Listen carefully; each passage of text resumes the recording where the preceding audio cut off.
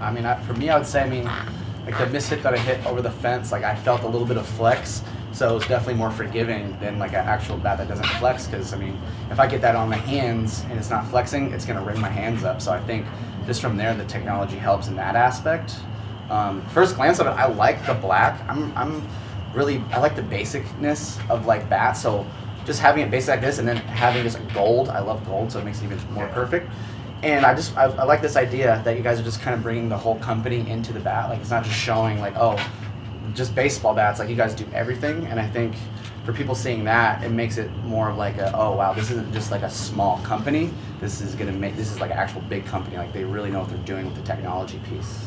What about the gloss to matte? Yeah, I like the gloss to matte too. It kind of almost makes it like a wood bat, you know, because you have the two-tone color, you know. And I think too, like even if you guys wanted to do even more colors too, keep it that way to where it's like you can have like the black and then shit. If you wanted to do a gray barrel or a different color barrel, it'd be sweet, you know.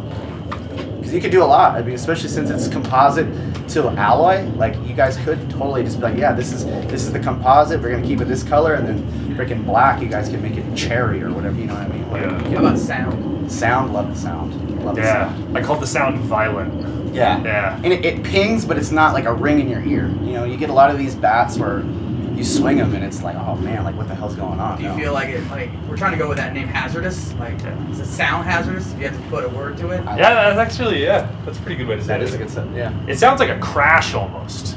Like something metal is breaking, you know? Mm-hmm. It's a good ugly, you know what I mean? It's a pleasant ugly sound.